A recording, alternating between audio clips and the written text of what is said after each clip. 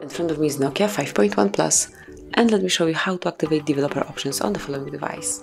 So first of all, just open list of all apps, go to the settings then, now locate and open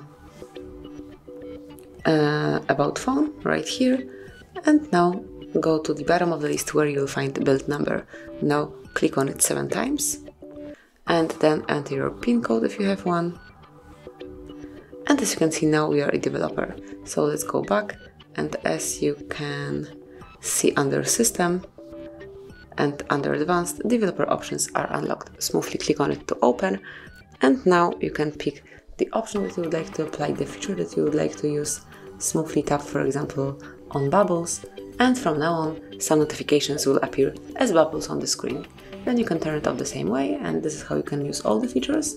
And finally, if you'd like to turn developer options off, click here, and now they are no longer active. Also, they disappeared from system menu, and if you would like to use them again, you will have to perform the same trick one more time.